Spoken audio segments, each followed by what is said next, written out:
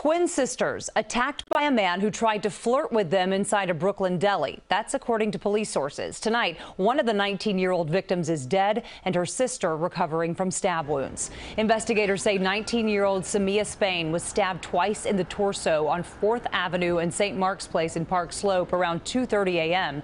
Her sister was stabbed in the arm and taken to the hospital in stable condition.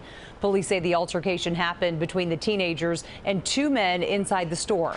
Witnesses say one of the men tried to flirt with the girls before angrily storming off and then returning.